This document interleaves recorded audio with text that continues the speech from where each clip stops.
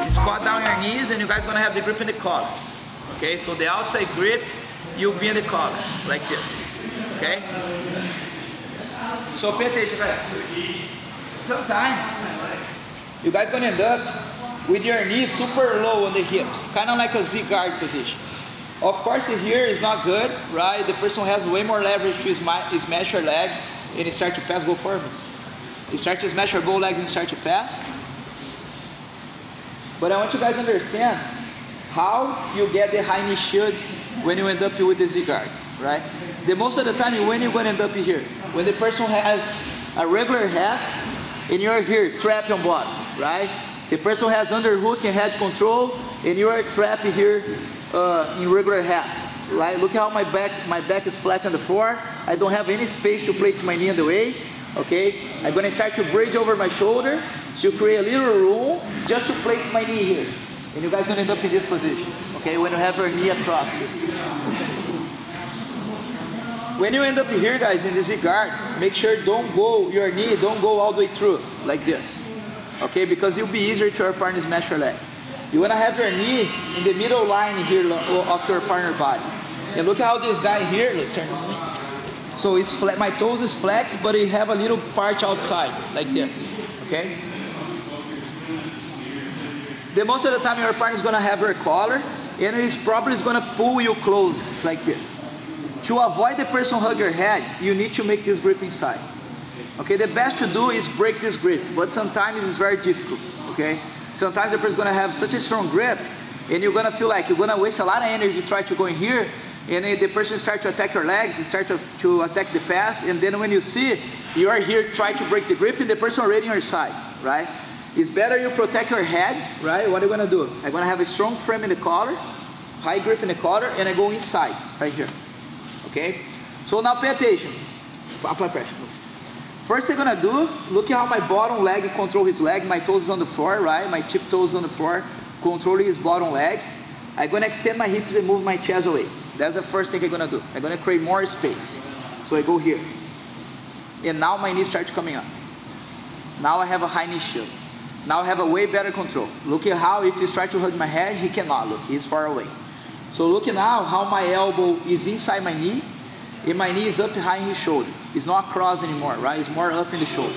I have two hooks. I have the bottom hook in the bottom leg, and I have a hook here in the back, in his back. Look how this guy here, look, is on the back, okay? Look how I'm not flat, I'm sideways in my back, okay? So what happened here? To create opportunity to sweep from here, it's very difficult sometimes, and sometimes it's very hard to replace your bottom leg, okay? When the person be heavy your bottom leg, it's very, very difficult to replace your bottom leg. You guys need to have positions here to get underneath. That's what I'm gonna show you guys, right? So here I have a high knee shield. I'm gonna go to the kick guard. The kick guard is very common seeing no gi to attack the legs, but you guys gonna use the kick guard today to get the single leg X, okay? So my grip, the grip I'm looking for, look, my hands is here. The grip I'm looking for is this grip in the knee. Sometimes when the person is heavy and you don't have too much material here, you need to bring the person up first and then you get a grip. Okay, when your partner going down, you have the grip. Look, I'm gonna grab outside his knee and I have a very strong grip here. Okay, what I'm gonna do next, I'm gonna duck my elbow in and I'm gonna start to go over my shoulder and I'm gonna use my knee shield to kick him back. I want him let go this grip and pulls the hands on the floor to create off balance. I'm gonna do this, look. This. Okay, look how I still have my bottom hook in the leg. I'm in my shoulder, okay, my elbow is in, and I push him forward. If you guys see here, he's off balance, okay? I'm gonna use this off balance to get underneath. I'm gonna start to drag him back with the collar, and my bottom leg, I'm gonna slide behind his leg. My knee, I'm gonna slide behind his leg. When I start to drag him back, my knee is going to start to get in, and I'm going to use my knee to bring his leg to my chest, like this. If you guys notice, look how my leg is still outside, but I have a nice and pinch in my knees, like this. From here, I start to use the collar to push him away, and I start to step in the hips. So turn this in. Look at how here my leg is still outside, and I need to bring my hook in. Okay, what I'm going to do to bring my hook in? Normally the person is going to grab the collar like this, to try to stay in. I'm gonna push him away with the foot and the hips, and I'm gonna create the opportunity to get underneath. And now I have the single leg X, okay? So guys, it's important to don't hang here because the toe hold, right? If your foot's in the air like this, the person can go toe hold, and because your leg is underneath, your leg can get trapped and you can tap in this position. So make sure you do this as quick as possible and as tight as possible. Try to connect your hook on the hips. Don't leave your foot in the air like this. Connect your hook because here you save. You push your partner away and you get a single leg X. Okay? So one more time. So going again. So he's heavy on top. I end up more like in Z guard, right? When my knee is in the line of his hips, he's pretty much smashing my leg. If I hang here too, for long, he's gonna pass my guard, right? I need to be able to go high knee shield. I stretch my hips, I move my chest away to create more space. I start to go high knee shield, and I block using my elbow, okay? Now, I'm gonna bring him close to me to make this grip. Okay, I need to make this grip on the knee. Okay, now I'm gonna create off balance. My elbow go in, I post in my shoulder, and I push him back. People who like to go to the dog fight position here or under hook in the back, you guys can just sit up, look, and you have the half guard here in this position. It's the other option you have if you like to go to the coyote guard or the dog fight position. Okay. From the single leg X, when I get here, I'm going to start to slide my bottom leg underneath, behind his knee, as I drag him. I start to drag him, look at my knee go in, and I use the collar and my legs to bring him over this way. When I get here, I step, and I push him away. You guys can push on the hips or close to your partner armpit here. Make sure you don't rip, right? Don't cross all the way, because in the IBJJF rules, you guys are going to be disqualified. So push your partner away, and create your hook. And you have the single leg X. Okay? So one more time the other side. So you have the Z guard, you push your partner away, and you go high knee shield. You get a grip on the knee. Okay? So from here, guys, the reason why I don't carry too much my head in this position is because my knee is on the way. Right? I have a strong knee shield, and I have a very strong frame here, very strong shield. If he tries to hug my head, he's far away from me. Different than here. Here he can hug it. So I need to protect my head. Right here, I can get this grip on the leg. Duck my elbow, go in my shoulder. From here, I'm going to start to drag him and pay attention to my left knee. My knee starts to bring him, and I get here. I step on the hips, pushing away, and high my hip, high my foot. And I have the single leg X. Okay? Let's get here. Then I'm going to give you guys two options from there. Two guys attack from there. Okay? Let's go. 1, 2. Sometimes you guys are going to end up when the person with the knee on the floor, but the person is not going to hang here too much. Okay? The person is going to try to grab her collar the most of the time to make a very good grip and try to put itself up. Because from here I have a way more leverage to escape from the single leg X. Here I cannot escape. I know it looks very good to be here, like a look is very comfortable when you're on top, but it's not good, right? If you stay here too long, the person will going to create off balance, is going to sweep you or is going to attack your foot. Okay, sometimes toe hold, sometimes straight ankle. If it's no gi, he'll hook the most of the time. So it's not good hang here when you are in your knees. Okay, I'm going to give you guys one option if the person hang here, because sometimes the person get tired on top and they hold in the collar and just stay here, stay still. And you guys need to know how to create off balance from here. And I'm going to give you guys a very similar option when the person will stand up. Okay? With the same grip in the collar. I want you guys, the side of your legs is stuck on top, you guys are going to grab the collar and you guys are going to face your partner. If you run away like this, you are telling your partner, take my leg or go to my back. Right? You need to be able to face your partner if you want to defend it. Okay? So,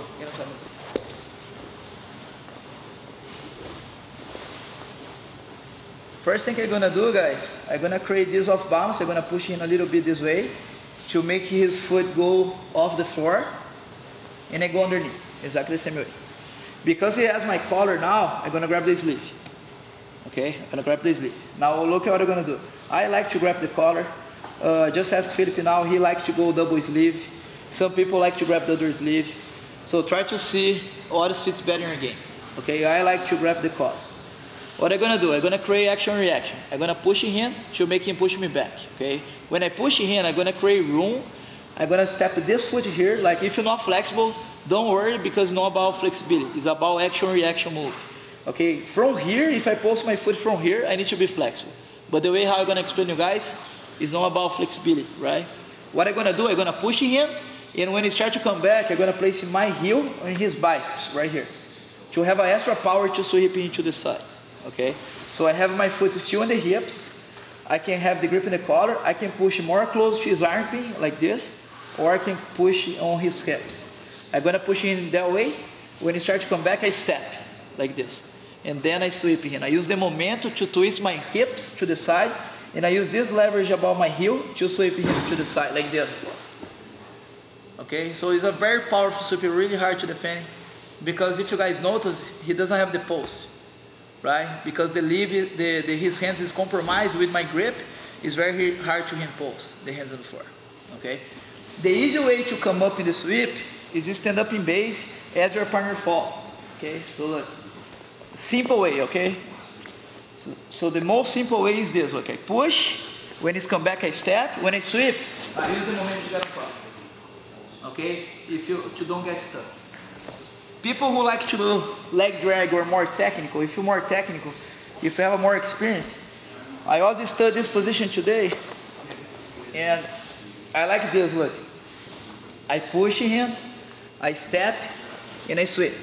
When I get here, I have a sleeve control, okay?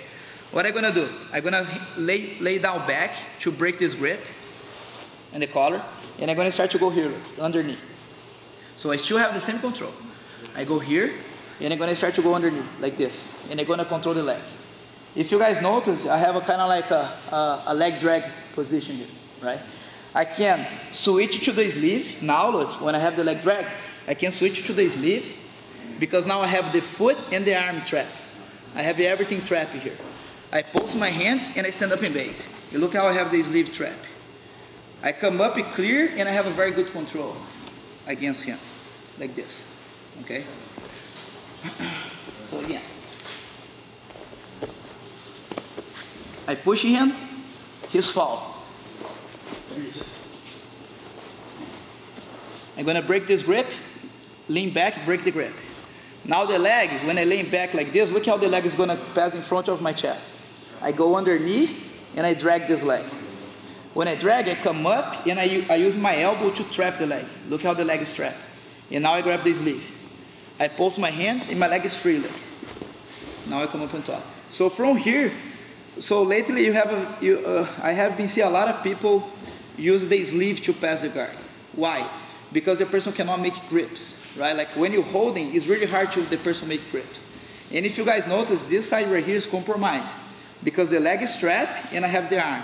It's really, really hard to him defending his head.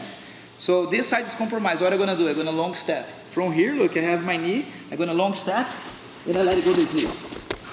And I pass, straight to the side. Okay? So you come up in a very good position, very hard to him defending, and you attack straight away. Okay? So it's more technical, of course, but it's a position you have a more control. When you just stand up on top, you're gonna face the guard. You need to deal with the guard of your partner. You know, if your partner have a very strong guard can be quite difficult to pass. You know, so the way how I show you guys right now is more technical, but it's less change to the person sweep you back or work a submission on bottom. So I'm gonna push, I step my heel, and I sweep into the side like this. When I get here, I'm gonna break the grip. Look, I can use my heel to push it to break the grip. Now I start to go in my back. Look how I still have a control. I have control about everything, right? His leg's off the floor. There's no way he can get on top. I go in my back. Now look, I go here. I drag the leg first. I start to trap his foot, and I control the sleeve. Now my side is free. My hands is free, my leg is free. I come up, and I trap the leg. Look how the leg is trapped here. Right? I have the sleeve is still, the leg is trapped. He doesn't have a frame. He might try to frame me with this grip here, but it's not enough to stop my move. Okay? If I can hug the head, I hug the head. If I cannot hug the head, I grab the collar. Okay? If I grab the collar, my elbow go to the floor. If I hug the head, I just drop in a long step. When I get here, I start to let go of the sleeve, and I go to his bottom leg. And I have the pass. Okay? If I grab the collar, I grab the collar, elbow go to the floor, forehead go to his shoulder, and I go to the bottom leg. And I pass. Okay? So that's the option number one. The option number two, if he's stand up, okay? Maybe he's gonna grab her collar, stay down, knee down. You guys gonna start to get here. Before you grab the sleeve, the person stand up. So what I'm gonna do? I'm gonna grab his knee. Look how my grip is gonna be facing up. To don't let him break my grip. If I grab it here, he can break my grip easily, right? So remember what Andy showed you guys, right? So this grip on the knee, palm facing up. Try to break my grip. Look, is this stuck there? Now when I shift my hips, look at the detail. The main detail is this, look. I'm gonna use my biceps to sweep this leg this way. Okay, so pay attention. But of course, I'm not gonna let it go the grip. When I shift my hip to the side, I sweep him. Okay, now you guys can do the same thing. You can go in your back and start to leg drag. Okay, now you don't have the sleeve, but you can come up and you have the leg trap. Okay, it's gonna be very difficult to finish the leg drag pass. Okay, because look how his knee point this way. I feel like this side right here is a better option. Okay, so one more time. Then you guys gonna do it. So knee down. First you have to do is create space to get under the leg, right? And I get a grip. Is it stand up? I'm gonna grab him right there on the knee. I shift my hips to the side and I use my biceps in the same time. His foot go off the floor, right? I start to go in my back. So I lay down my back, look how I drag. Look at my grip, strong grip here. Come up in my elbow, stand up in base. And I have, then I go. Okay? Get it? If you wanna do standing with the foot in the biceps, if you have a long legs and it's easier for you, you step in the biceps, it's fine, it's up to you. Okay? You guys gonna say again or you guys got it? Get it? Let's go, 1, 2.